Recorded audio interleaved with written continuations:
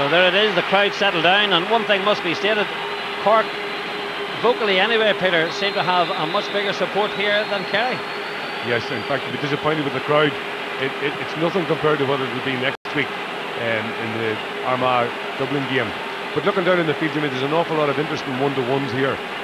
Newcomers like Owen Brosnan on the Kerry team, John Sheehan on the Kerry team, against the seasoned campaigners of Joe Kavanagh and people like that. Going to be very interesting. So Brian White of Wexford, who refereed the drawn Kerry and Cork Munster semi-final, gets this game underway, and the first blow falls to Seamus Moynihan. Moynihan out in front of Colin Corkery, and two things are clear. One is that Corkery is the intended target man, and two, that Moynihan is very much on his toes.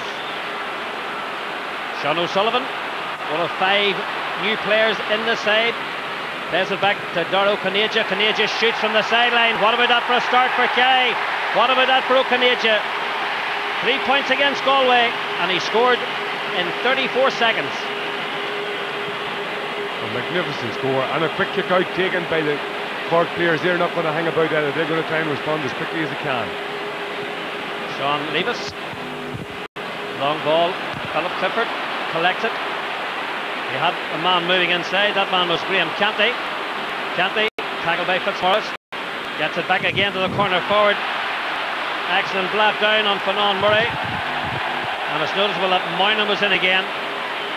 The substitutes there, Alan Cronin. The ball's beaten away from him by Mark O'Shea, and Kerry regroup again. Very fast pace already. Sean O'Sullivan, reckoned to be the fastest player on the Kerry side, wins all the sprints in training.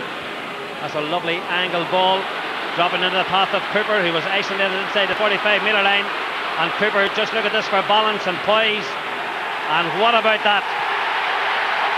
Speaking to Mike Sheehy this morning, and one of the things that Sheehy was worried about was if Cooper could do it again on the big stage. Well, I think that answers that question. He is some player. Yes, and he had to win that ball under serious pressure from the number 5, Owen Sexton, who's moved back into Markham.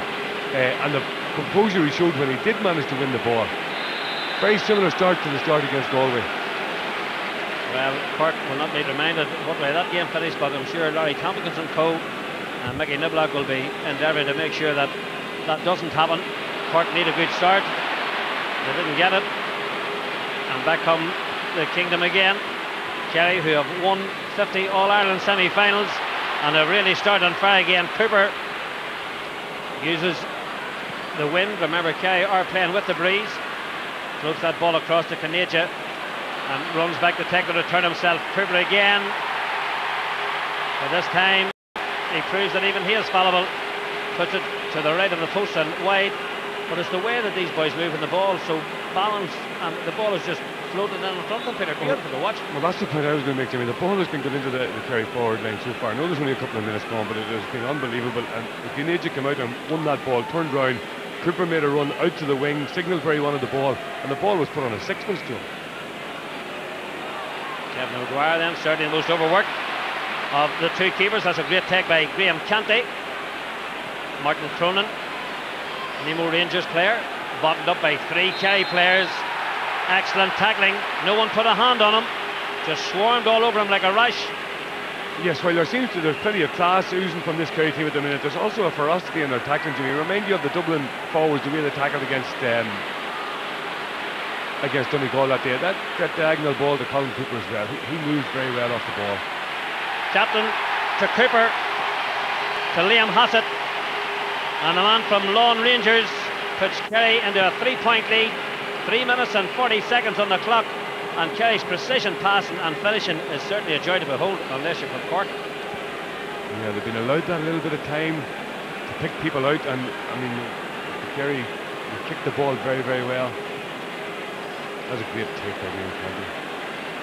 Little nudge from Dara O'Shea, but Canty didn't mind. There's what's now known as the famous bounce of Croke Park, but makes no difference to the Kerry defence. Slow build up again. O'Shea collects it, gets away from Canty, a little bit of space, and then it's a high dropping ball, more hopeful than the previous ones that have gone in. Conneja's there, gets it, transfers it inside again, And this is really, really easy as far as Kerry are concerned. And this time it's Frank Russell. The full forward line of Kerry have come together, and in 4.5 minutes they have all scored. Add that to Liam Hass's score, and Kerry are leading by 4 points to 0. Yes, 4 different scorers in 4 minutes. But I mean, Darrow, she had loads of time in the middle of the field there. I reckon while Cork are winning their fair share of ball in the middle third of the field, the pressure is not being applied on the Kerry players the same way as it is being applied to the Cork players. But the worrying thing was that it was a high, hopeful type of ball went in, and yet O'Caneja still was able to get it. Now, as if things couldn't go bad enough, Cork are making, I think it's a blood substitution. The man that's come in for Cork at the moment is John Muscella. So John Muscella's on. Cork certainly need a little bit of divine guidance from someone. Collected by Joe Kavanagh. And now, this is what Cork have been waiting for. Corkery, he's got his own bit of trickery, he drills it through the middle. Collected very quickly by Philip Clifford. But there's the difference. Clifford immediately closed down, no time to dwell on the ball. As we look there at Martin Cronin. I remember it's his brother who came in for Maurice McCarthy, and now it's Martin Cronin being worked on in the tunnel area. Larry Tompkins will be worried, Jimmy. They've had a couple of chances on goal, but they've been under so much pressure and so rushed that they haven't even threatened the target. The strength of Dara O'Shea and Gaeltacht player just leaving the Cork defence for dead. O'Shea steadies, pops it over the bar. This is vintage Kerry. He left Brendan Gerald Sullivan in his wake, popped it over the bar, and Dara O'Shea scores his 3rd point of this year's championship. Yes, very seldom you see that in the modern game. A player catching his own kick out, running it into the field and sticking it over the bar. Fine feet nowadays. Muscella trying to get Cork on the move. Alan Cronin, he of the ponytail, feeds it to the substitute again. And now it's Ronan McCarthy, the Douglas player, drives it in. Excellent work by Mark O'Shea. Philip Clifford allows it to drop over the end line. And this is a bit of a break for Cork, and it's a 45. Yes, but it was interesting that, Jimmy. It's only when you have Colin Corker on your team that can you afford to allow a ball to go over the end line as a forward. I mean, he could have picked that ball up, I thought, and created a better scoring opportunity than most other county teams would from a 45, 20 metres in from the sideline. But that doesn't take into account Colin Corkery. It shows you how much has been left on this man's shoulders. Snatched at it. Still in play, however. Kept in this time by Tomas O'Shea. Crossfield ball by Seamus Moynihan. Moynihan full back, or must be remembered that in the replay against Cork, Moynihan came out to midfield, something that backfired on them. As Cork won that, and went on to win the Munster title. Liam Hassett holds it up. But cut out this time by Graham Canty. Bantry Blues player trying to get into Brendan Gerald Sullivan. His father won an All-Ireland medal with Cork in '73. This time it's O'Shea again. Lovely delivered ball through the middle, held up by Caneja. Looking for someone to move. He's got a man in the overlap. Donald Daly. Kerry taking their time. And once again, all the time in the world. The Kerry supporters love it. And there's the reason for their affection at the moment. Frank Russell, who scored in every match, hit second, and Cork reintroduced Martin Cronin. The run from the middle of the field by Donald Daly created the opening there, Jimmy. But it was Frank Russell coming in from a tight angle. Maybe thought about goal for a minute, but tapped it over with his left foot that time. 9 minutes gone. Kerry 6 points. They've scored every 1.5 minutes. And Cork, with the exception of one shot and a 45 by Colin Corky, have yet to threaten. Corky doesn't want that ball, but Moynihan is certainly using his speed at the moment. O'Conneja, number 14 on his jersey, but he's a roving, battling full forward at the moment. And now it's Mike, in fact it's Cooper. Cooper, battled up that time by Anthony Lynch. And Cooper loses out. And that's the first time you could really say that Cork have come to terms with the threat of the Kerry full forward line.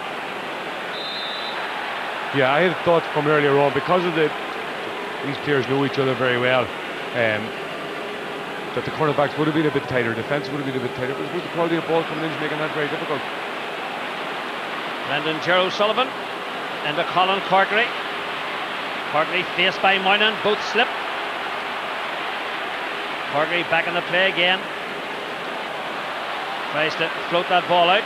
Does to O'Sullivan. Now it's Martin Cronin and back to Cork again, who steadies and kicks it despite the outstretched arms of the Kerry defenders. 10 minutes and 25 seconds. It's Colin Corkery who gets that ball over the bar, and that means that Corkery in his total championship to date has scored 5 goals and 155 points, 170 points, but I'm sure he'll be looking at this one with equal delight. That was the first time in the 10 or 12 or the 11 minutes that have gone so far, Jimmy, that Cork had time on the ball inside the Kerry 45. They seemed to have a man over, and it always looked like they were going to get him free to get the ball over the bar, but that's the first time. Broken again.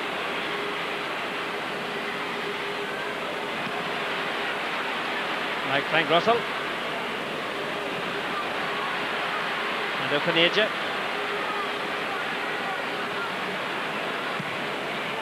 Angled ball in again towards Cooper. This time Anthony Lynch is there. Much better from a Cork perspective. Back to come. Now it's collected by Kieran O'Sullivan, who loses out. O'Shea. A loved ball through the middle. Cooper and Lynch. Lynch gets there. Anthony Lynch playing in his 16th game and shrugging off the effects of a hamstring injury to play here today. Donald Daly thought about it and then has left it to Mike Frank Russell.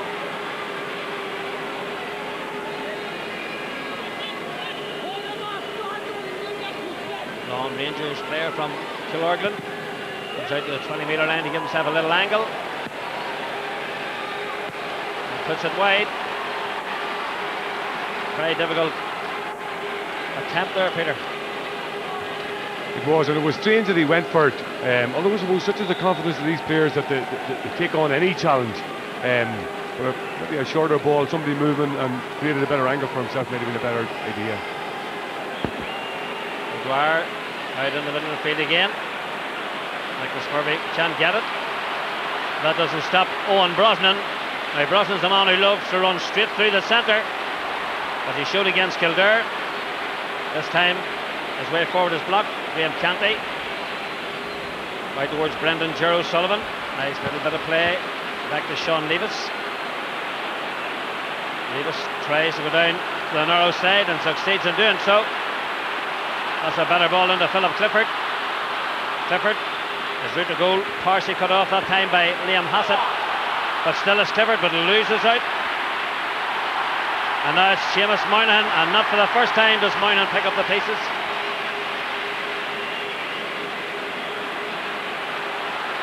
Like Frank Russell.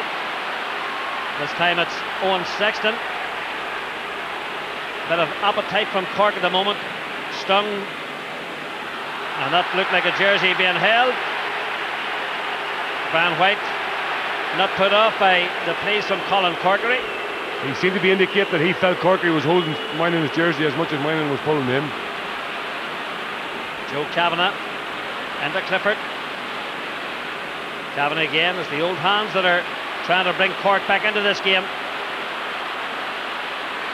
Kavanagh keeps his feet, keeps possession. Banon Murray had more time than he thought. Now, whether that was a snatch kick or the breeze is greater than we think, but I think it's the first one. Kerry with Mark O'Shea from on Gaeltacht. Played away slowly out of defence. There's a man who looks so cool on the ball, Seamus Moynihan, captain when they won the All-Ireland 2 years ago. To Donald Daly. Kerry moving forward with ease. Frank Russell. That's Russell's third point. And he really makes everything look so easy. And actually, that pass wasn't meant for him, Jimmy. Sean O'Sullivan was in a better position outside him, and Frank Russell jumped up and took it. Didn't allow it to run through to Sean O'Sullivan. Said there's the ball. And outside him was Sean O'Sullivan. They had two men coming in on that. Frank Russell, no problem to him. The Cork have rearranged a wee bit at the back to try to curb the threat here, and they're making another change. Sean Leavis is back in on him.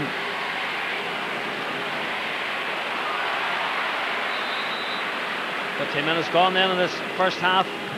Cork really up against it at the moment, this Kerry team moving with poise and control. But there'll be a lot of questions asked about Cork pride, and that's one thing that really have to draw upon. Remember, they're the Munster champions. But there's the difference. Kavanagh was fouled, but the ball that went into Kavanagh was so different from the ball that is being dropped in front of the Kerry forward line. I suppose that the wind could have something to do with that. The wind is certainly favouring Kerry at the minute, and it means that the ball can be kicked that little bit better, that little bit further. But obviously you have to go for it. Yeah, the quality of ball, and just like the way Seamus Moynihan rode that tackle. Pass perhaps wasn't the best. Mark O'Shea was the intended recipient. Conan Murray from St Finbarrs, the home of Jimmy Barry Murphy, gives it into Cronin, and Cronin can't get anywhere near that. And the Cork pass, that's the second example inside a minute of the type of pass that Cork are given. Yes, well, another factor in that, Jimmy, is how tightly marked the Cork forwards are. I mean, they're not getting away so the ball can be floated into a big space for them. The Kerry defenders are there. There's a lot of pace in that Kerry defence as well, like Moynihan, Michael McCarthy, Mark O'Shea. Those boys are all flying machines. Finnan Murray seems to be playing a bit further out this last while. I don't know whether that's to create space inside or whether he's just chasing the ball. Owen Brosnan holds it up despite the challenge of Brendan Gerald Sullivan, drives a high long ball in towards the Kerry goal. Much better, excellent work, and then given away again by Lynch. Now Shea has it. He's been partially stopped by Martin Cronin, and he gives it to that man again, Cooper. So Cork think they've blocked the dam when they get someone to pick up Frank Russell. Then it goes to the far side, and this young man who was a miler last year, he came on to the Kerry team in the Division 2 final against Laois. 2 minutes into the game, he had the ball in the back of the net, and he's just continued from there. Oh, well, I'm afraid Kerry can thank Graham Canty for that. Such an elementary mistake from a senior county player, standing waiting on the ball, allowing the Kerry man must have ran a good 5 yards to make up the ground and then set up the score. Just not good enough. No, and there's a few amateur psychologists at home can look at the body language of Kevin O'Dwyer. I think he's beginning to despair the way these points are raining over the bar. So it's up to see what Cork can do. There's their midfielder Nicholas Murphy from Carrigaline, who fed it into Cronin. Cronin felt he was fouled. A very narrow angle, but the umpire immediately had his hands out, and Colin Corkery in pleading his case with Brian White. Yeah, so that's the case. Like Brian White let that go. It was obviously a push. It didn't. Cronin wasn't too badly hurt by it or affected by it, but it put him off enough. There's it there. Down he goes, enough to put him to the ground. From there on, he's on the back foot. He has to get up. The defender has him stopped. Like, that's what the defender wants to do most of all with a forward, is he wants to get him slowed down or stopped. And then when he went to shoot, he was under much more pressure than he was originally. And Colin Cork was making the point to Brian White that should have been a free. Now that's the way Brian White referees. He referees to allow the game to flow. He'll favour the stronger player in the physical challenge. It'll be the stronger player who come out on top all the time. I quite like him as a referee, and I rate him very highly because he's very, very consistent. But his refereeing does favour the stronger team. I don't think he'll be getting a Christmas card from Colin Corky this year. Now, when Brosnan was injured, Paddy O'Shea immediately sent Aidan McGeorge to get warmed up, but that danger has been averted. McGeorge is back into the dugout. The ball's in the middle of the field. O'Shea has it, plays it off to his midfield partner, and it makes its way to John Sheehan. Sheehan, that long, languid, lazy kick again. Now this is dangerous for Kerry, and I think that could be it nearly all over, and that'd be a dangerous thing to say. The killer from Killorglin strikes again. Indecision in the Kerry defence. The ball broke. They transfer their attentions to Cooper, and then who up pops again, but this man Russell. And it was a great finish from there. But the two Cork men got themselves involved. It was Sean Levis who, in fairness to him, he normally plays wing half back. He's a better wing half back than he is a corner back. And he got sucked in. And I mean, with Frank Russell and Cooper about, that was all they needed. Although I must say, Russell put away very well. But that's an ominous looking scoreline too, isn't it? It's absolutely frightening. 1-8 Kerry, 1 point Cork, and this man Corky hasn't got started yet. Armagh fans will remember that it was Russell who helped to down their chances when he struck, albeit at the Hill 16 end. At this time it was the Canal end as Colin Corky faces a 45, and that's much better. The clenched fist of Corkery, and the Cork captain strikes with his first point from a place ball. It's the second overall, and they trail Kerry by 9 points. There's the goal again. It was Sean Levis who was the man who should have been minding the house in behind, but he got sucked in, I suppose, going for the ball. Like Frank Russell went in and then ducked back out.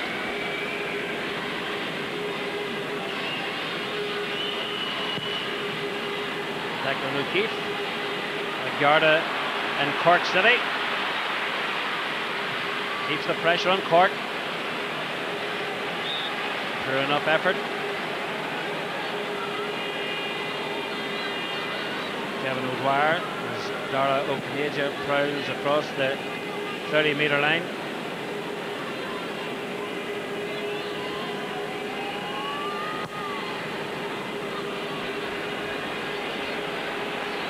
Midfield. Excellent take by Nicholas Murphy.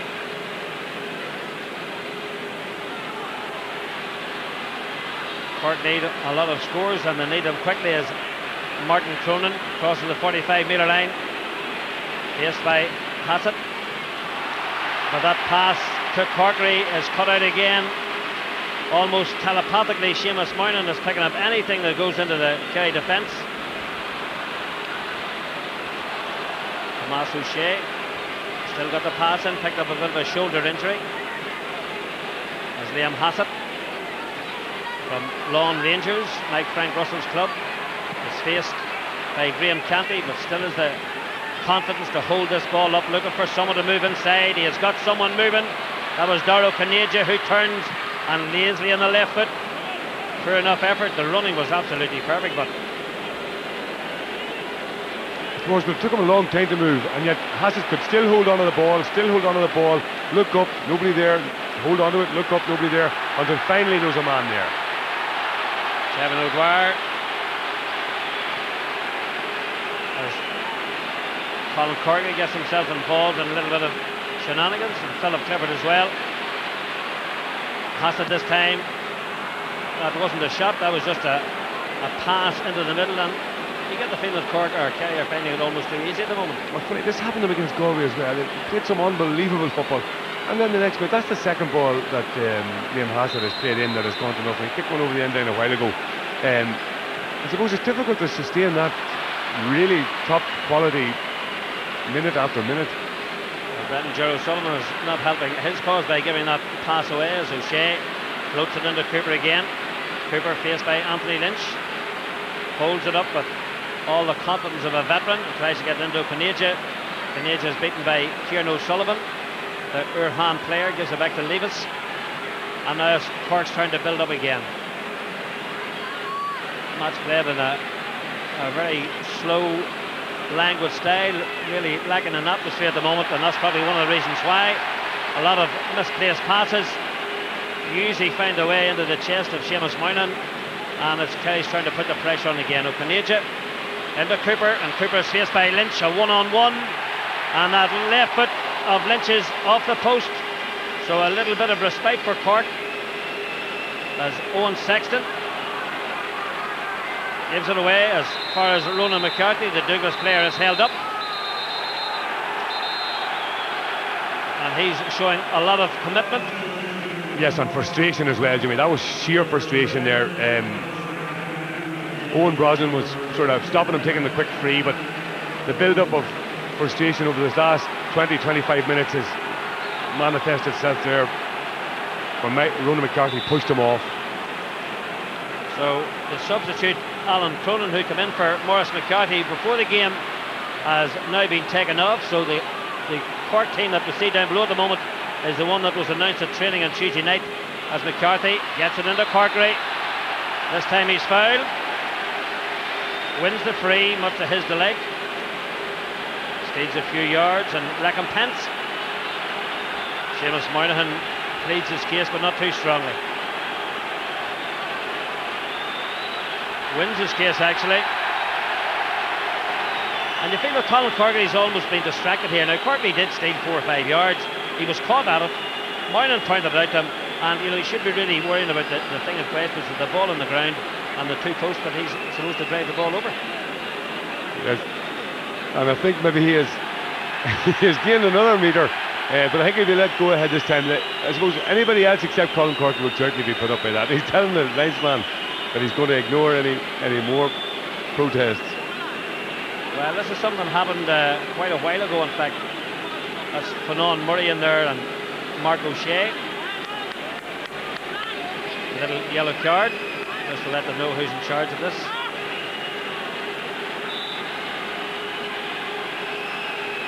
So when all that is over, Colin Corkery adjusts his sights. His target is 46 metres away. He drops it over the bar. And there it is again. What McCarthy did in defence, the Cork captain is doing, trying to rouse his troops. And it's wonderful that you can have a player who just strokes a 45 metre kick over the bar as it is from the 30 metre line. And yes, it's Kerry won 8, Corkery 3 points.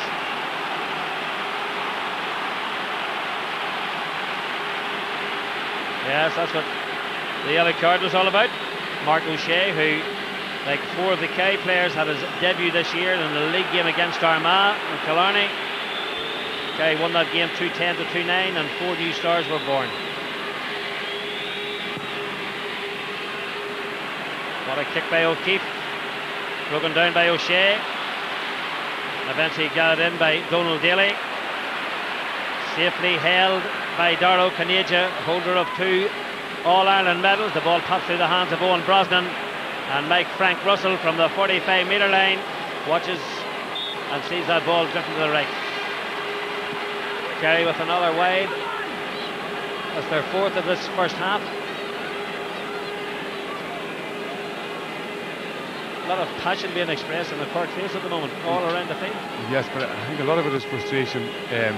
Interesting to think that all 6 Kerry forwards are playing very well, Jimmy. Darragh Caneja on Kieran O'Sullivan, all round the place they're playing very well. Ronan McCarthy. Well, I haven't really seen the speed of this man, Brendan Gerald O'Sullivan, but he really can move. And Corkery is going to talk himself into a yellow card at the moment. Brian White says, give me the ball. I think that was always going to happen. Yes, well, I didn't see what Seamus Moynihan did to him. I don't know whether Corkery's at it or not, but he's getting very annoyed in there.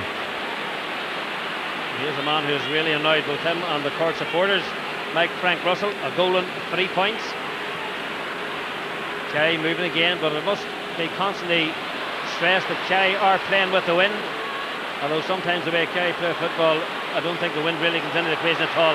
Cooper still manages to get it out.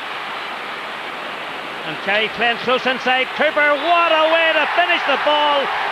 This is off the training ground. The Drew men played the ball in. Russell combined with Cooper into O'Shea. It's no wonder the Kerry supporters on their feet.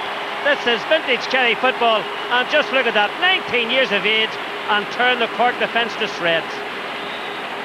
I don't know, it's hard to find words. There was absolutely no point for Donald Daly to pass that ball. He should have tapped it over the bar, but such is the confidence of the players.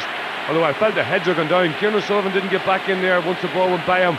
And you know, if you drop off a very high level of work rate against players of this quality, you're going to get absolutely skinned. Keep it going, says Potty. Here it is again. Russell give the ball out to Donald Daly. Now he could have fisted over the bar. A little nonchalant flick inside. And what about that for a finish?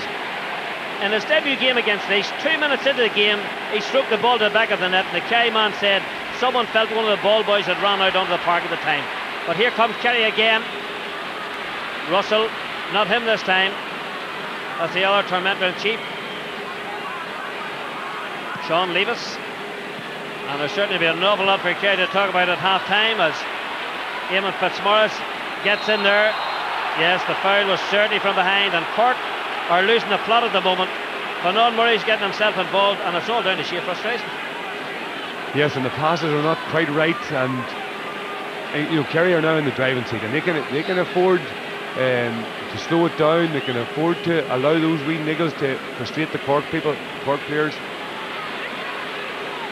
So 5 minutes of torture for Cork still to be undergone before they can retreat to the safety of the changing rooms.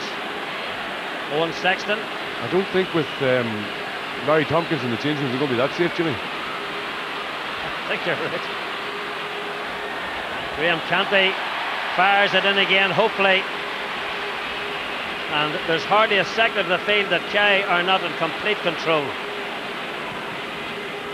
Sean O'Sullivan, first player from the Cremain club to represent his county at senior level. The entire village is here today to support him, as they did in the minor game with young Donoghue Walsh, who was midfield. Graham Canty, and still they can do absolutely nothing. O'Shea just flicked off that challenge as if it was a fly. Cooper with the left foot. This is just unbelievable. Absolutely unbelievable. Now remember back to last year when Kerry were absolutely taken apart by Meath. They were beaten by 14 to 5 points, and they've come back here today, Peter, to redress the balance. Yes, but at the same time, Jimmy, as that Cork attack was building and the ball went to Philip Clifford, was knocked away from him. When it came back down the field, Colin Cooper was 50 yards away from Sean Levis. Why Sean Levis hadn't made up the ground while the ball was up the field, I don't know. I mean, Jesus, even Cooper a yard is plenty.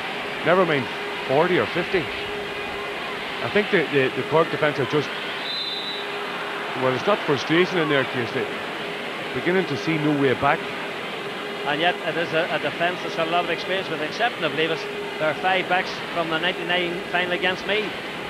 But they just can't get the ball, they can't use it, they've been put under all sorts of pressure. And now Maurice McCarthy comes back in again, gets the first really good pass in, and Colin Corky gets it, floats it invitingly into the path of Fanon Murray. Murray, immediately faced by Mark O'Shea, turns inside, gets onto the left, and now Cork need a major score. They'll have to make do with a minor one, however. It's Cork's 4th point, 32 and a half minutes almost gone, and the St Finbarr's player gets his first point. It's 11th of this year's championship, and Cork certainly needed it. Good defensive work by here, Mark O'Shea. He slipped there, but he had held him up before that.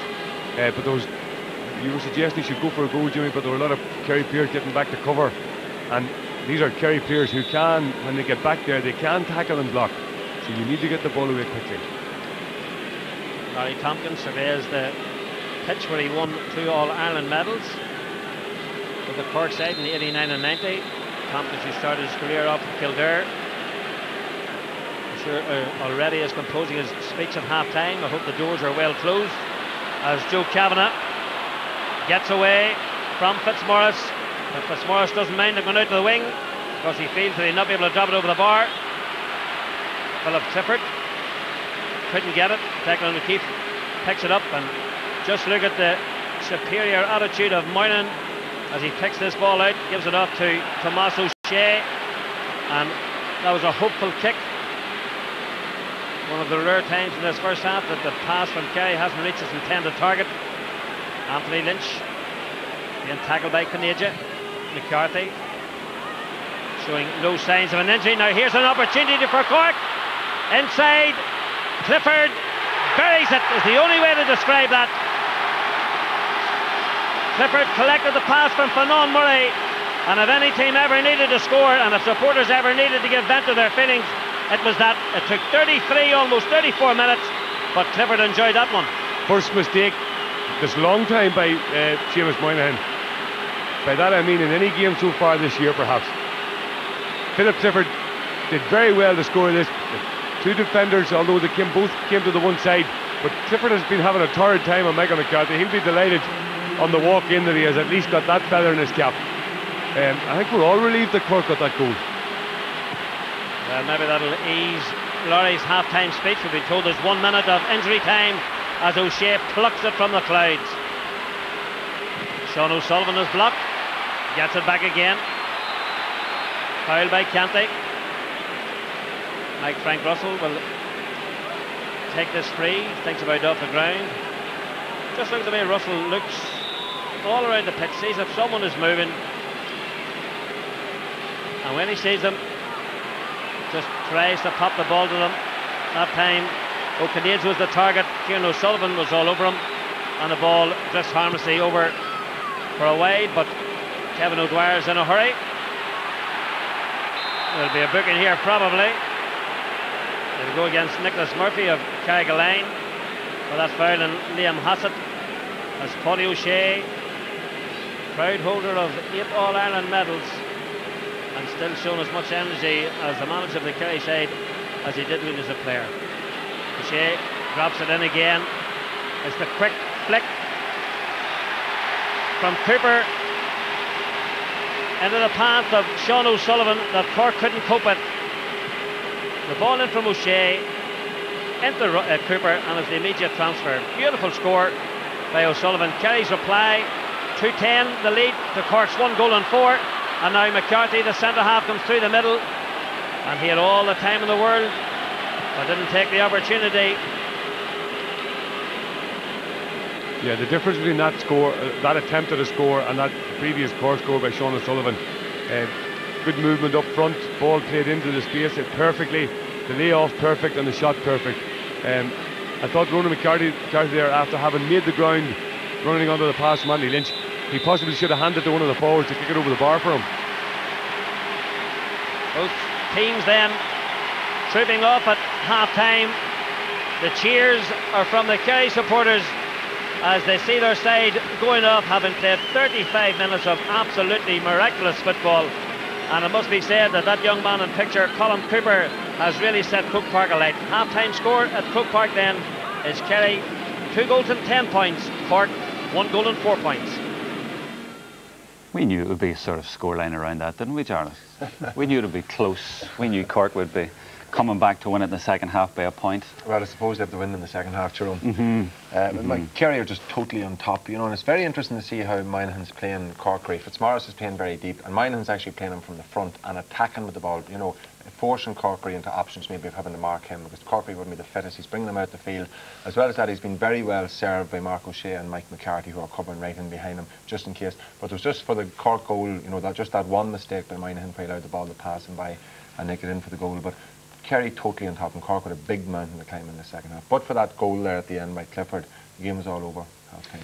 Tell us what's happened out there. Explain it to me, how Kerry have been so much on top. Yeah, but this is the second game in a row, the Galway game as well. They totally took control of the match. Now, they didn't have a good second half on that, and probably Paddy will remind them that in the dressing room. But when you consider 2-10, all the scores from play, and it's a delight to watch. It's what football's about, watching that Kerry team there. Have they been good, or have Cork been bad? Kerry have been good. They're a good side. Their forwards are good. They're all comfortable on the ball. They're all able to see them catching the ball. They have it in one hand and they're solo, and they're able to change 2 feet and everything else. And they're running off the ball is great, and they're getting time out the field to give in quality ball. But it's a delight to watch. And I mean, they're 5 of the forwards are scored from play, and the full forward team has got 2-7 from play. So what more do you want? Well, everyone's saying that they're streets ahead. They're going to win the All Ireland. Well, that performance. You go back to Meath against them in the All-Ireland semi-final last year. Everybody thought Meath was going to win the All-Ireland. It doesn't matter. Sometimes it's better to scrape through in an All-Ireland semi-final, but Kerry have been a delight to watch the first half. Absolutely, okay, and we had a message come in. What a great exhibition of slick football from Kerry.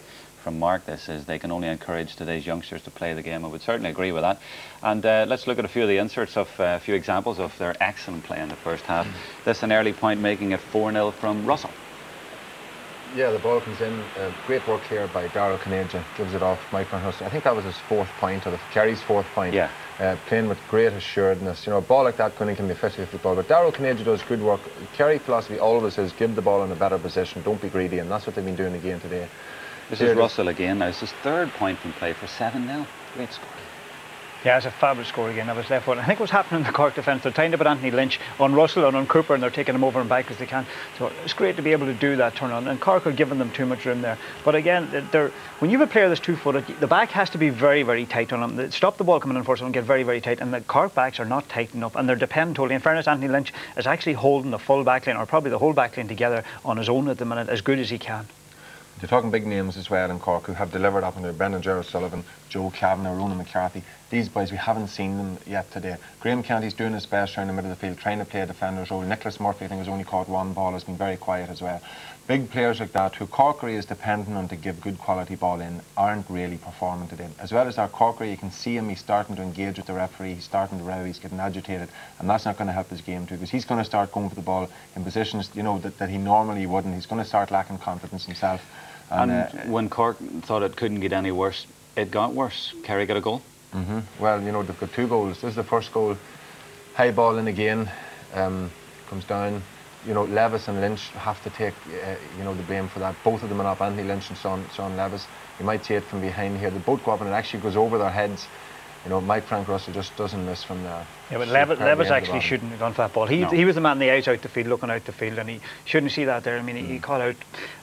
But the greatest finishing goals like that, they're on the ground, and you know, both of them are doing a lot of this stuff with their left foot. Actually, when you see it there, but you have to give a lot of credit to the Kerry players out the field, and we're talking about leadership. Watch here. Cooper here. He gets taken out of it, and he's out of the picture completely, but comes back in with the instinct of a forward. And you know, 2 players to beat there, top left-hand corner. You know, superbly taken.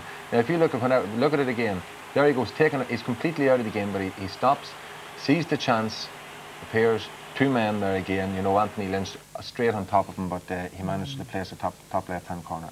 An amazing performance.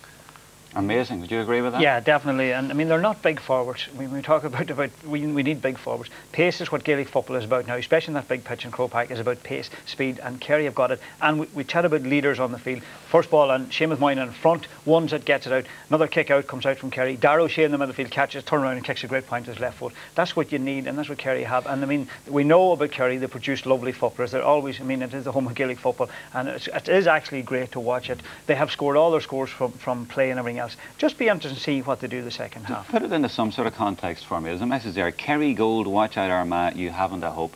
Looking at that, do Armagh have a hope? I mean, every game is different. You know, of course, we talk about Meath last year, Hammond Kerry, and then Galway beating them easily. Kerry are just totally unsung today. And 2 incidents, you know, sum it up in the game. Ball comes in, Owen Brosnan, it actually goes through his hands, and it's still picked up by another Kerry man, you know, and Mike Frank Russell, who actually puts it wide. Liam Hassett, I think, had a luxury at one stage of running about 40 yards with the ball, stopping twice to look up and then maybe changing his option and going on again before he gave it to Darrow Kinnaja. You know, this is the sort of practice training ground football that they're playing at the moment. Now, I don't mean Cork are playing with a good win in the second half. I don't think they're totally out of it yet. At the end of the half, they got a goal. You know. A good goal taken well by Philip Clifford. You know, and the high ball comes in and he latches onto the end. We're already saying too little, too late for them now. Well, I mean, that's Seamus Moynihan, uncharacteristic error by him. Great work there by Fionnán Murray, actually gives it out to his right when he might have gone on himself. But Philip Clifford, you know, there's days he'll be a best player and there's other days when he won't show up at all, and it was appearing like that at one stage. That goal should help his confidence. But Kerry came back and notched on another couple of points at the end of it. And you know, I think that's Moynihan makes that mistake, totally uncharacteristic. So we're that far ahead, 11 points ahead. Well, it's never over, you know, until the end. And as I say, Cork have the win in the second half. But there's just too many of these Kerry forwards unsung today. And you know, you watch Colin Cooper and Mike Frank Russell gets it, and Darrow Kinnaja his work rate is very, very high as well. All of the Kerry forwards are playing that, and of course Darrow Shea is excellent in the middle of the field. Okay, thanks for the moment. Now the minor semi-final from today in Croke Park. Kerry in this as well, and they came into it highly rated after beating champions Tyrone in the quarter-finals, but they were given quite a runaround by Meath. Final score: Meath 2-13, Kerry 1-11. Austin O'Callaghan reports.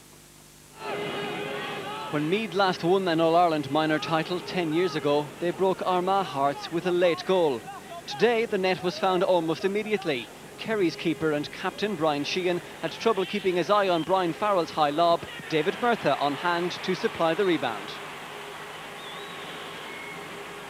The Royals ticked on 4 points, but then a foul on Cathal McGerald presented the Kingdom with a golden opportunity to get back into the match. Declan O'Sullivan, making no mistake, with a penalty kick.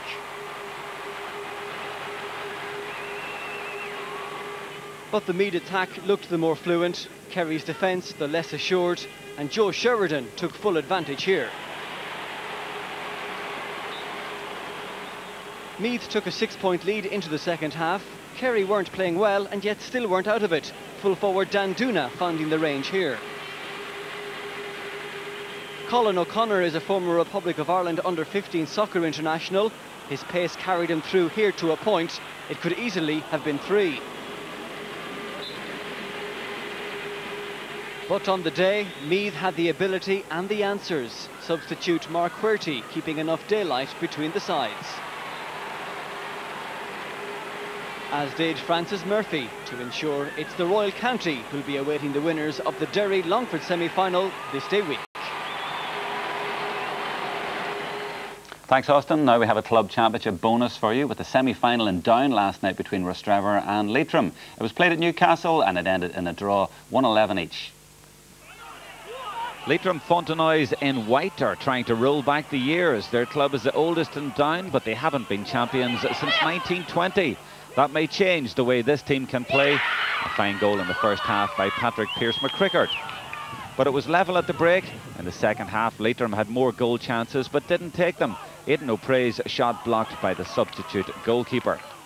And Leitrim were left to rue that miss 3 minutes later when Rostrevor found the net at the other end. Watch this for a masterclass in the art of selling dummies by sub Martin Sherry. A super goal, and minutes later they were 6 points ahead. It looked all over, especially with Leitrim still going for goals and still missing them. It was time to take your points, and they did from there on in. Liam Doyle kicked a few frees, and some great approach work involving half-back Dan Morgan set up O'Prea for another point to close the gap, though it could have been a goal. The equaliser finally came in the dying seconds with a bit of controversy. Was it over the posts? Hard to tell from this, but O'Prea and Leitrim were just happy to get a replay. When you're looking at it, 5 points down, we did get out of jail a bit, but we worked hard, you know, we had to dig deep. Getting to the semi-final of the championship is a big occasion for a club like us, to play a big club like Rostrevor. But, you know, championship football, you're up for it, you know, and it's all in the day, so hopefully we're glad at the same time to get an all-bite at it. Also yesterday, staying in the same county, there was a superb turnout at the Newry Mitchells under-10. This is the biggest under-10 competition in Ireland, with great football all day and teams from counties as far apart as Westmeath, Derry, Cavan and Dublin. In fact, with the Armagh-Dublin game next Sunday, I got the view of a few of the experts, starting with Vinny, and he's from the St. Patrick's Club.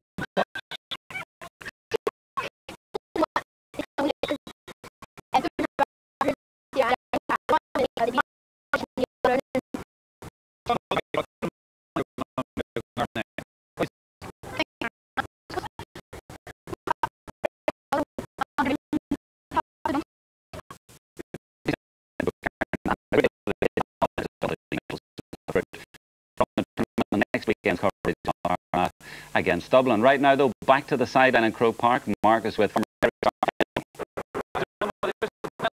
46,515, as you say, joined by Anna Gormley. And kind of difficult to see way back for Cork.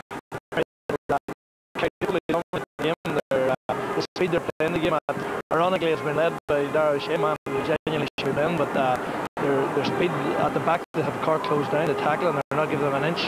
They're forcing Cork and the errors, whereas I think it was maybe 20 minutes before Kerry gave a straight pass. I'll push you on the Darragh. She shouldn't be playing points. Obviously, you feel that there's a little bit of jiggery-pokery going on. There's no doubt about it.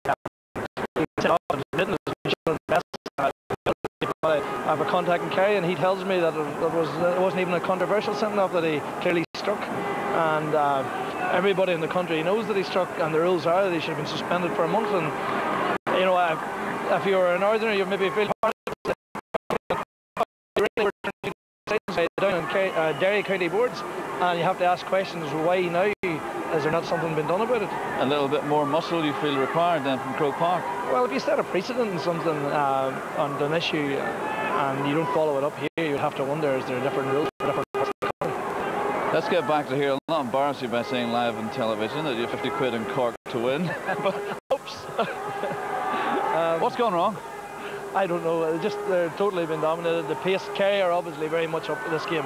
you can see it even from Paddy O'Shea's attitude along the line, that you know, he just he's up and down like a caged animal, and their players are the exact same. From corner back out, they're totally dominating them, and physically they're not giving them an inch. Kerry fullback Marty Moyna, he's totally dominating Colin Corkery, and it's just as Darragh O'Shea is running the middle pitch. He's giving quality ball through to the forwards, and the work rate of their forward line is just unbelievable. Okay, Jerome, Cork are out, Kerry yet to come out, over and out to you. And he's out 50 quid. He didn't get that from us. That's more than we'd give him, about twice the amount we'd give him for turning out for us today anyway. And Gormley losing money. We've been running a vote today for Sam, who you think will win the All-Ireland. The latest voting, would you believe? Well, it doesn't say it there, but Armagh 37 votes. I think we have a lot of viewers on Armagh. Kerry just 17, Dublin 17, and here's the surprise, Tyrone have got 1. It wasn't me phoned in. I'm not allowed a phone on the set here, but obviously someone's been away for the entire summer. You can keep the votes coming. They're by text message only. The number there, 07986 114251. It's on the top of your screen on the top right-hand corner. Cork already out in the pitch. Kerry not out yet. You'd have thought it would have been the other way around. I mean, it's strange to see that they're out. Maybe they just want to get at us as soon as possible, get away from Larry in the dressing rooms. I'm just interested to see if they made any changes. You know, I know that Anthony Lynch was carrying a bit of an injury going on. He's off the pace with Frank Russell. You know, he's really running the show. Russell and Cooper are crisscrossing in the full forward line and doing serious damage. There's another one option that Larry Tompkins might have, is to bring on Bernie Collins. He's an Aussie. He's been in Australia for the past 2 years.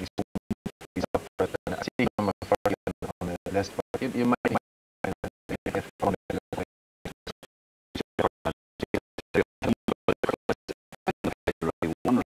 what is going through their heads at the minute, Martin?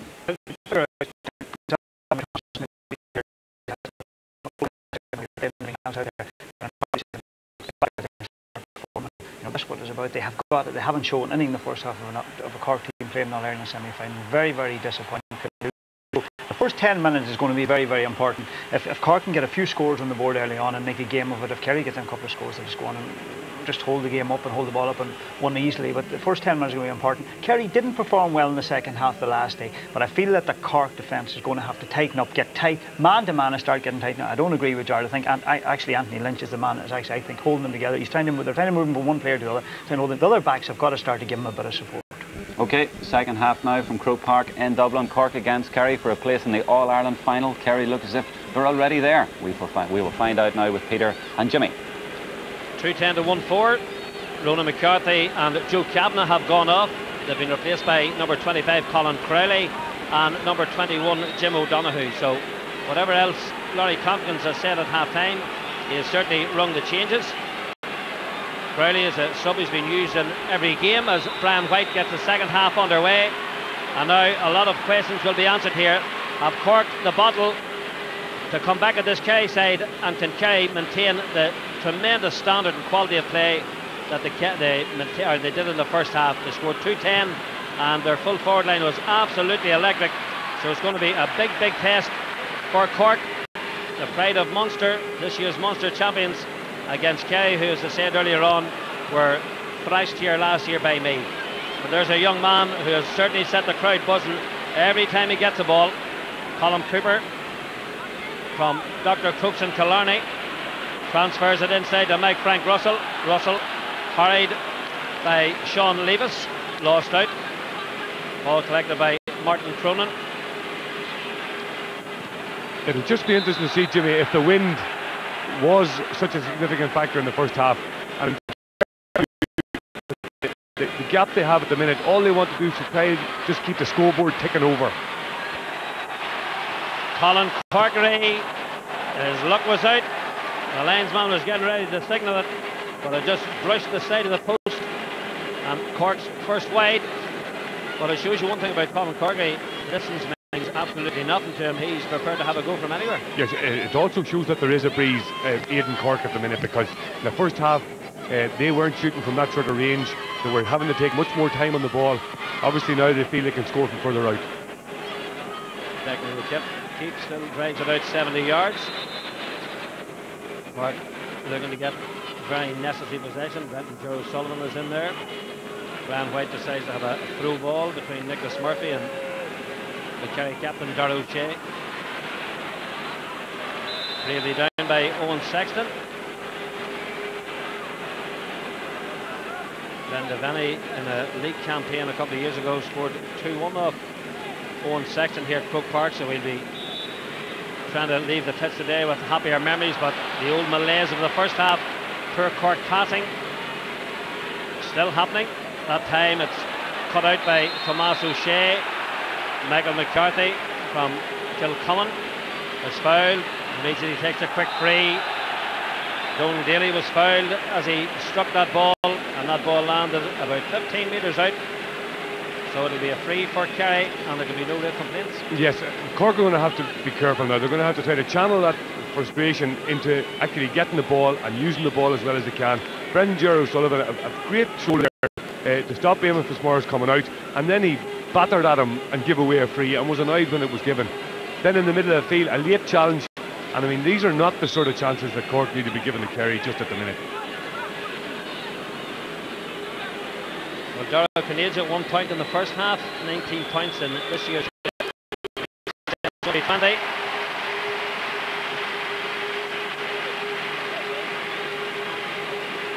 So Dara Canadian, who along with the three O'Shea brothers all play for and Gaeltacht in West Kerry.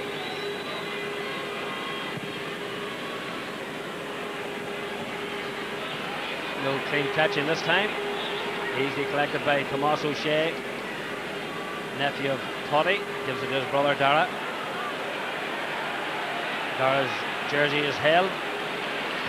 Intended pass is picked out by Anthony Lynch, the native Avon player who recovered from a hamstring injury to play here today. Gives it into O'Sullivan. Now will we see O'Sullivan's speed? Well, we're starting to get the ball as far as the 45-metre line, and that is certainly a wasted kick. Yeah, again, it's about getting the ball, making the right decision with it, and then executing it very well. I mean, Anthony Lynch held up the ball and got it out to Brendan Gerald Sullivan in space very well there. He went on, he went by Tomás O'Shea, who was moved over to this side to pick him up, and then a poor decision. He didn't run into, if he was going to shoot himself, he should have run into the 20 metres of space that was in front of him before having the attempt. So Cork's half forwards have yet to score. That was well spotted by Brian White. One midfielder came across, knocked the player out of the road, leaving it for Dara O'Shea to collect it. And Cork to Corkery. Corkery turn. Now the breaking ball will be waited for eagerly by Cork, but it doesn't happen. Mark O'Shea held it all the way, and there's the frustration of the first half bubbling over in the second, and the brothers come in. Mark O'Shea first of all was tackled by Clifford, and then Mark O'Shea came in, but meanwhile the man who kept his eye on the ball and on the game was Seamus Moynihan, transferred inside to Liam Hassett. There's that delicate little floated pass in again, easy collected by O'Caneja. Pinpoint accuracy. Cooper drops, recovers, strikes. This is absolutely unbelievable. But actually, Jimmy, Cooper done his hardest work there before he got the ball. I mean, the precision pass through to Dara O'Caneja, who is giving Kieran O'Sullivan a bit of a roasting, was great. But the pass in, the movement off the ball by Cooper, inside, then out, and then the ball delivered perfectly for him. So golden for to Cooper. Martin Cronin inside. Corkery blown up yet again, and Seamus Moynihan is not very happy, and this is one thing we don't want to see. Now off the ball a lot of things are happening here, and Brian White stands, waits for things to settle themselves down, and people are getting involved who should be just walking away now. Tomás O'Shea has been clearly seen to be punching people, but Brian White, he just wants to get on with the play. He wants the dust to settle. He's going to boot Corkery unless the linesman gives him some more information. Philip Clifford there got involved as well. He has been having apart from the goal he scored, he's been having a frustrating game so far. And I mean, the Cork players are just on a knife edge at the minute. Well, the video evidence if required would clearly show that Colin Corkery pulled and held the jersey of one Seamus Moynihan, and everything flowed from that.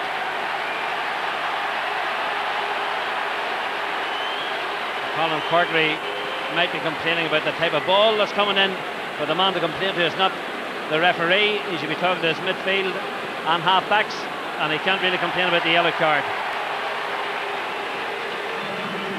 This will be an interesting conversation, more so than the previous one. Yes, obviously it is the linesman who has picked out Tomas O'Shea, and it'll be interesting to see how Brian White acts on that information.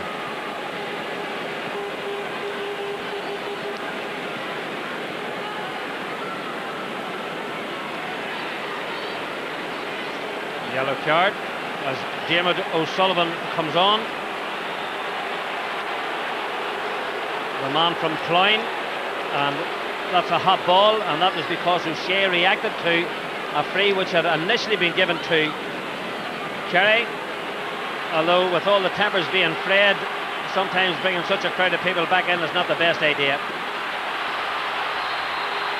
And I think that was the sensible thing to do, as Colin Corkery, and it's very noticeable that the two people involved again were the two people who were booked a moment ago. And this is one thing that they don't want. This game, which has been an absolute delight to watch, has now developed into what could only be described as a brawl. It's this whole thing, Peter, when you have an incident happens and you have a referee's throw ball, you bring so many players back together again. And what happened? Corky won the free, or won the ball, and then he was fouled. And Brian White's going to throw it up again. I think Colin Corky's very, very lucky to still be on the field. He did nothing there that was life-threatening, but he certainly was petulant, kicked the ball at a Kerry player, threw a man out of the way. He could have gone at this stage. And away comes O'Shea. So hopefully we can get on with the action as John Sheehan floats it into the path of young Cooper. Anthony Lynch feeds it back to Graham Canty.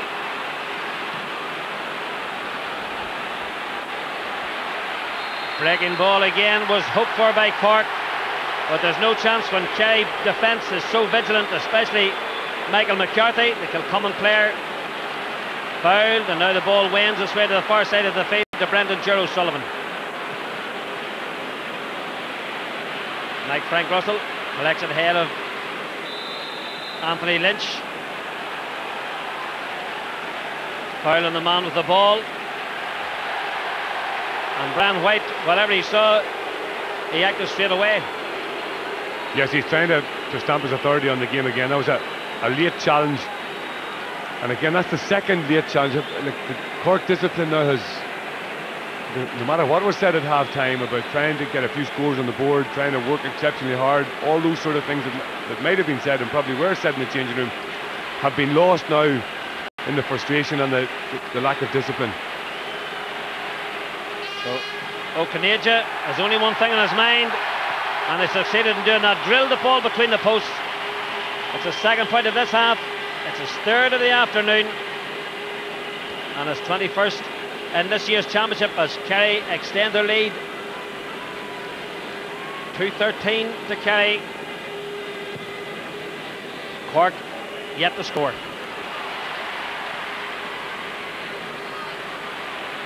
O'Caneja faced by Kieran O'Sullivan.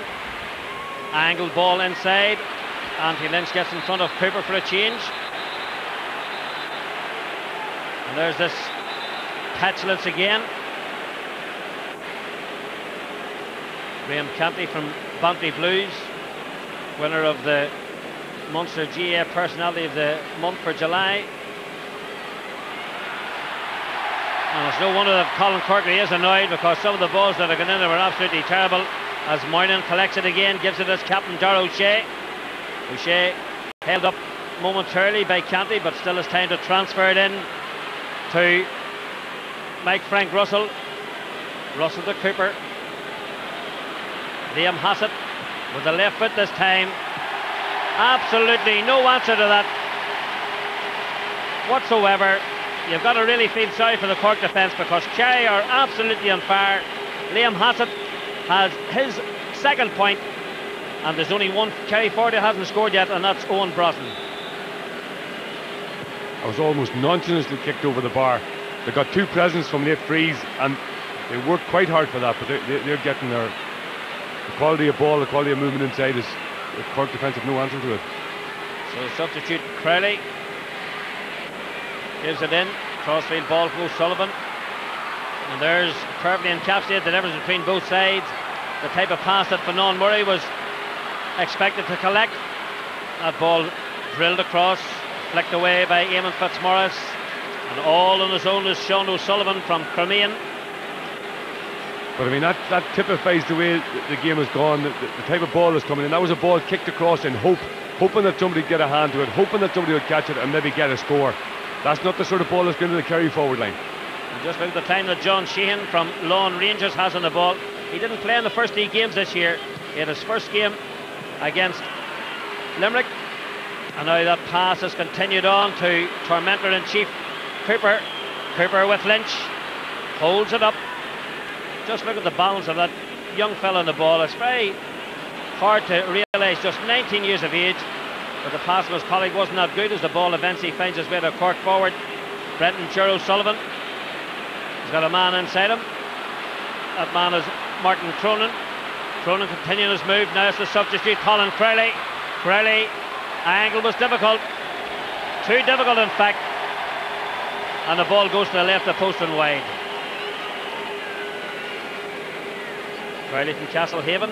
He might be complaining that he was fouled, Jimmy, but he's not going to get many easier chances than that. He was under a lot of pressure, but that's what he's expected to do. Declan O'Keefe from Rathmore, as the Kerry supporters, if you watch it again. Yes, well, he was right. He was certainly pushed by Dara O'Shea. Cork have now gone with a full forward line that should be able to win ball. Diarmuid O'Sullivan, Colin Corkery and Ben Ger O'Sullivan.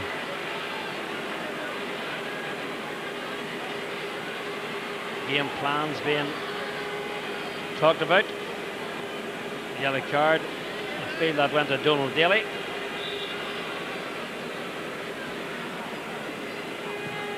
So there's the hopeful ball inside from Canty.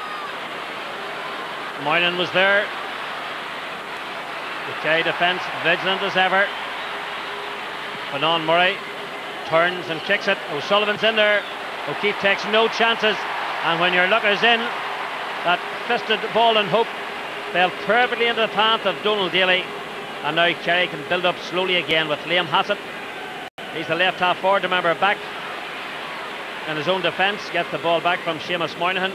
The space has been left up front for Cooper. Cooper with Anthony Lynch. Cooper gets his hand to it.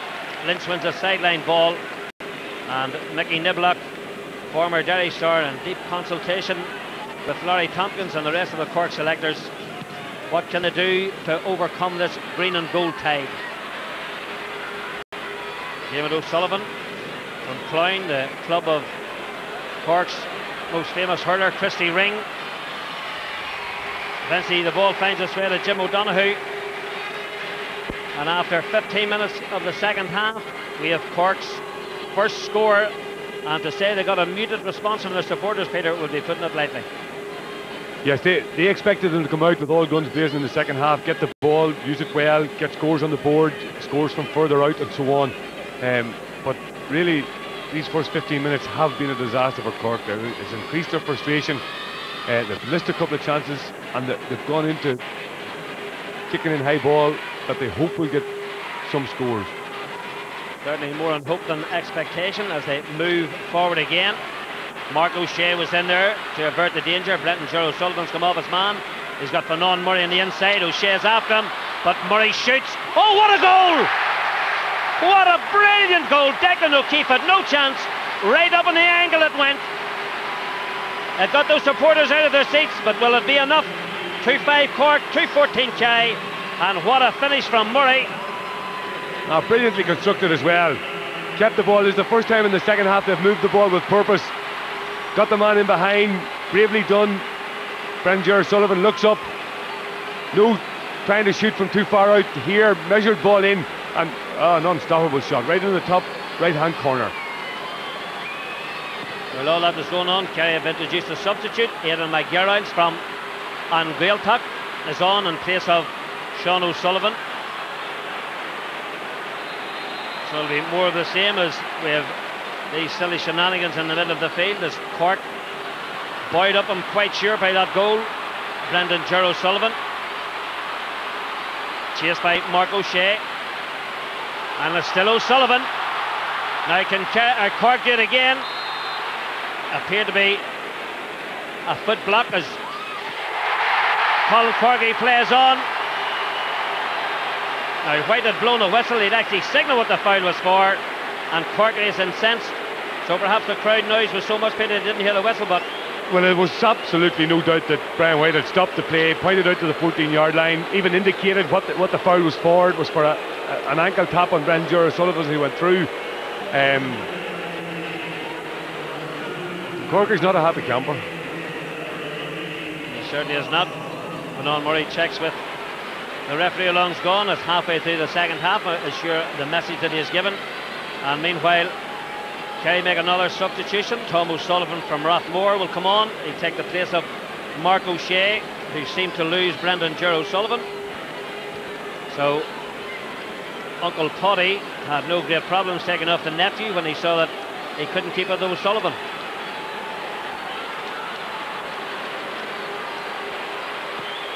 Colin Corky then, his first point in the second half is 4th and all.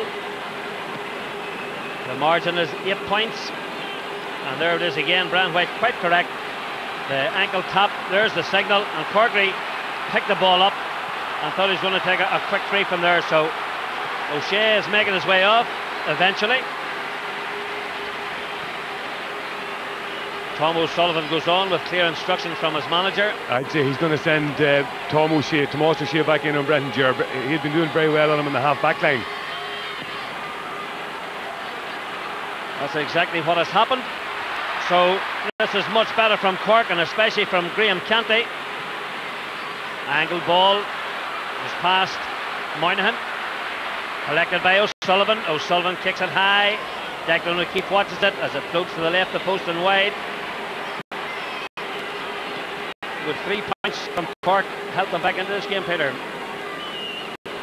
Well, there's plenty of time left. I mean, it's difficult for Kerry to maintain the level that they've been playing in the first half. If Cork could get back in with a couple of scores, at the minute the gap is 8. If it was reduced to a more manageable 7, 6 or 5, and another goal, but it's still a long way off the way Cork are playing, the frustration. And certainly petulant will be a word to come to mind as Owen Sexton gives it away, collected by Tomas O'Shea, collected by Moynihan. That little injection of pace cuts through the midfield area, fires by Colin Crowley, but still gets a lovely ball over the top. But Martin Cronin from Nemo Rangers is alert, collected by Canty. And this is much better from Cork, more menacing. Now will the final pass be good enough?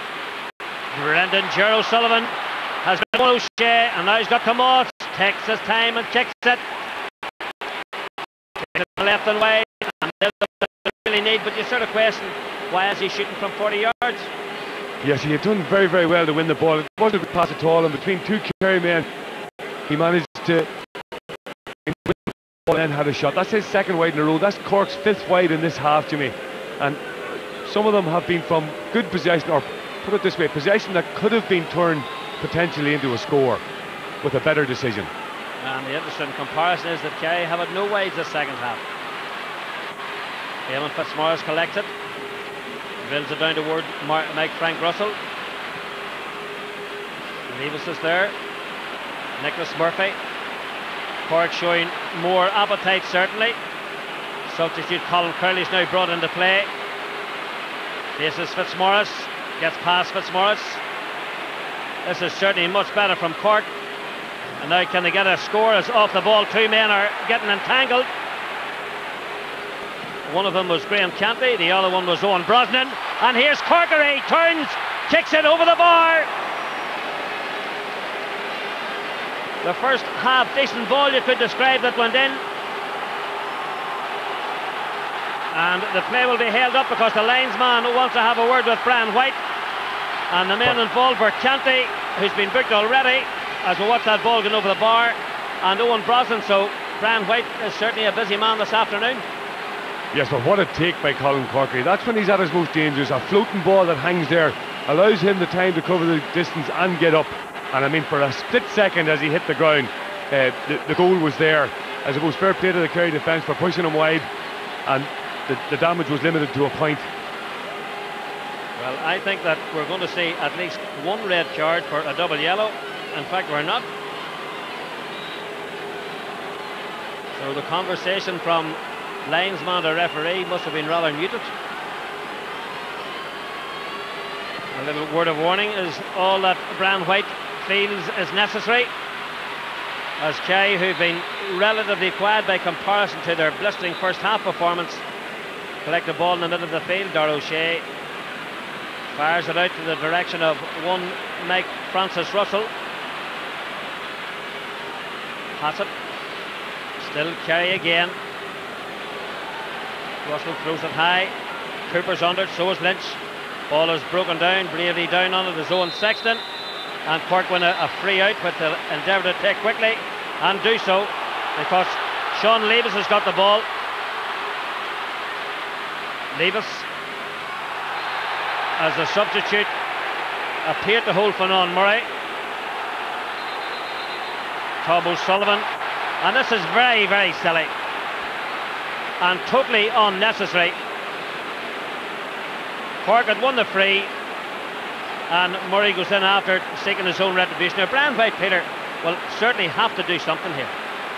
Yes, he has been, or he's been trying to be understanding of the frustration that exists, certainly in the Cork team. But I mean, Finn and Murray there. Now, Tom O'Sullivan definitely was trying to slow the thing down, but it wasn't over the top. Finn and Murray went in, hit him to get the ball back. I mean, Brian White, he's eventually had to take that sort of action. There were fists thrown by both players. I mean, Finnan, this is a throw up now. I mean, further damage to Cork. Good defending by them, got the ball out this far, and then that lack of discipline that we've talked about, probably created by frustration, results in a player down, player sent off. Well, they could live with that, but they're losing another scoring opportunity here. Now, Corkery's gone as well. That's the second time he has kicked the ball away. The first time it was at Seamus Moynihan inside in the big square. This time it's at Brian White. Brian White has just had it up to here, Jimmy, by the looks of things. But I was about to say, the last pictures were absolutely terrible.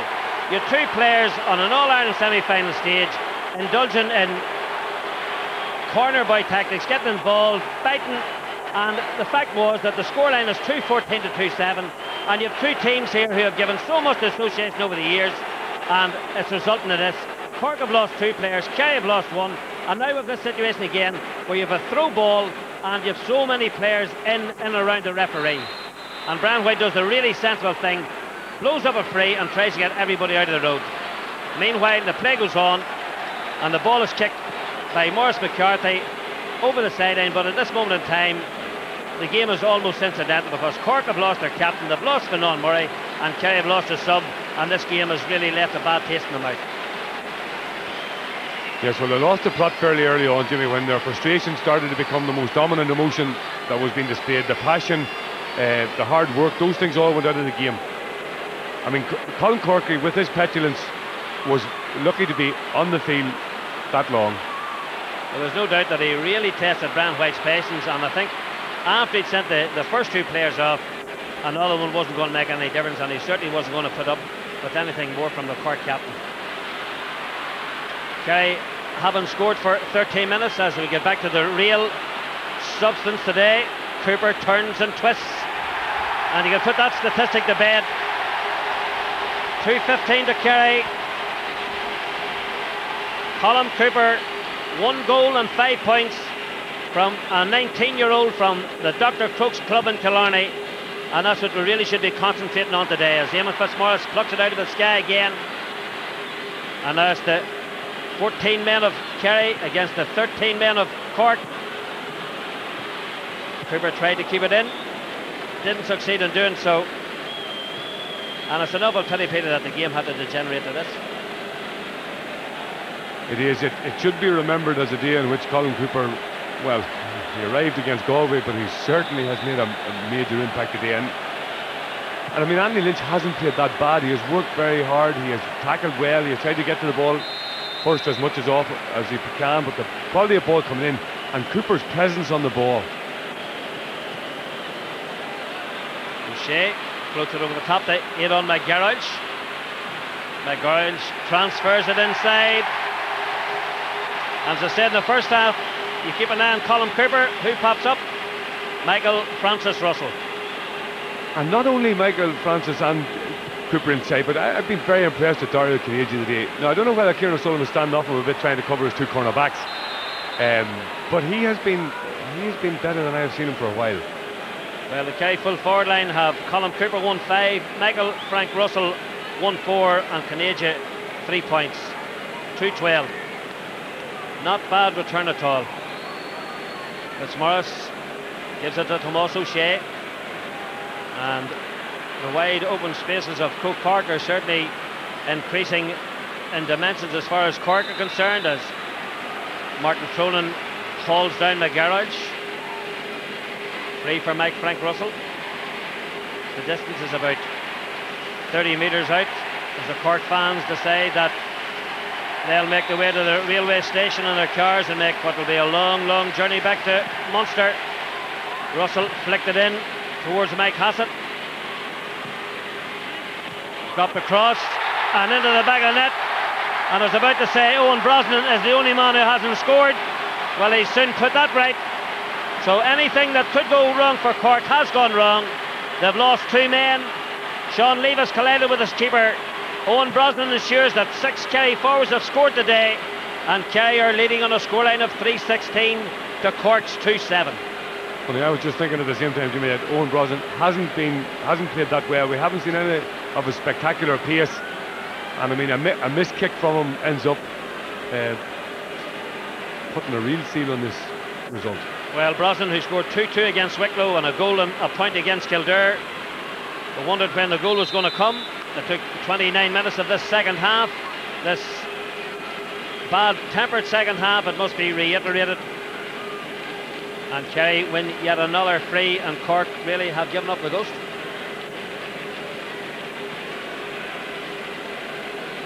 Mike Frank again. The distance is roughly the same.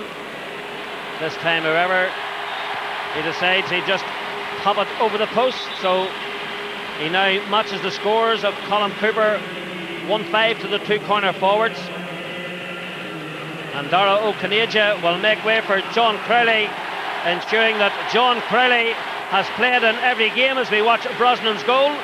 The little turn, Levis can get the hand to it, drops it over the head of Kevin O'Dwyer and holds his head in disgust as John Crowley, as I say, has played in every game, and an all-star in 2001 who can't nail down a place on this present Kerry team, Peter. Yes, but that's one of the secrets of their success this year. Oh, well, this last number of years. They've got a quality bench. The players on the field know that if they step back a little bit from 100% effort, that there'll be a player who come in, and if they lose their place, he's liable to have difficulty getting it back. Well, Paddy O'Shea is going to have the wonderful luxury of having all these players to pick for this year's All-Ireland final meeting between either themselves and Dublin or Armagh, which will be contested here next Sunday in front of a packed house, as Declan O'Keefe shows that he is fully alert, keeping his eye on that ball. The quick free didn't fool him as he gives it out to his captain Dara O'Shea. Moynihan freed from the shackles of having to worry about the Cork captain Colin Corkery. Sees Crowley playing the ball into the man who has replaced 3 times this year, Mike Frank Russell. Russell with all the time in the world.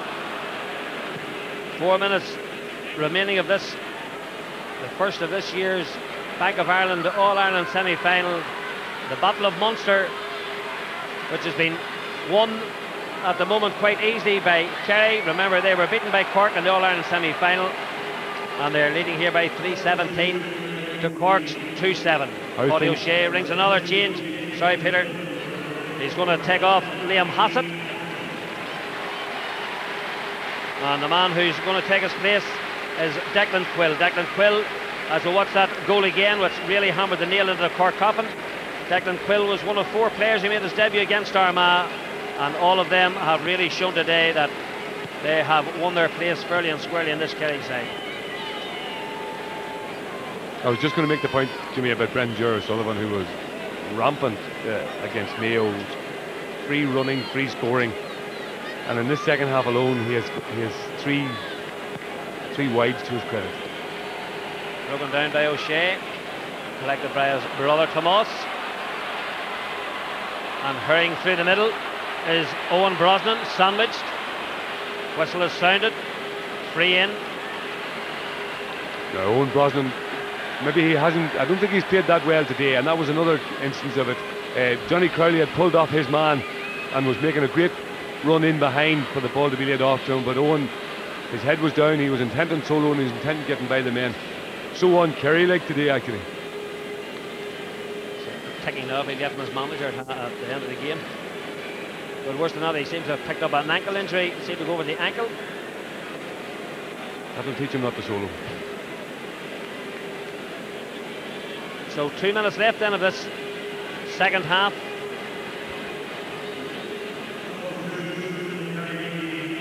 Kerry make more changes. Uncle Poddy taking off yet another one of the nephews. Tomas O'Shea is going off, to be replaced by Barry O'Shea, who was a sub for Seamus Scanlon in the draw against Cork. A little pat on the back from Poddy as the ball is flicked over the bar. Russell leads the scoring stakes. That's a tremendous return. A goal in 6 and Cooper a goal in 5.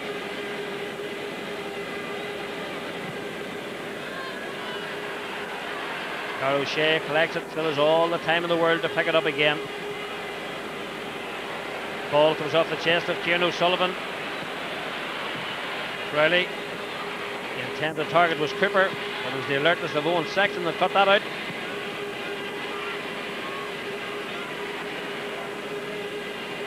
Both sides quite content to run down the clock, and I'm sure Cork are hoping that Brian White will very quickly put them out of their misery. It's funny, while early on Brian White was allowing half fouls to go here and there, he has lost all sympathy with Cork, Jimmy. He's had absolutely no sympathy with them this last 10 minutes since the Corkery and the Finn and Murray sends off. And the bad news for Cork is that Brian White has indicated there'll be 3 minutes of injury time. That's what I mean.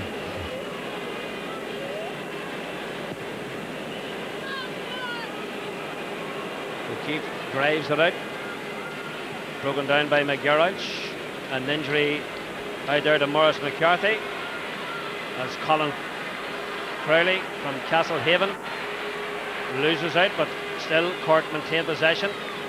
Midfielder Nicholas Murphy.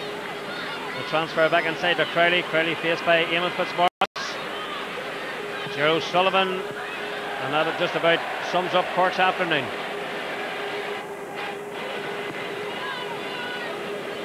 And Larry Tompkins, I'm sure, is just sitting and wondering where it all went wrong.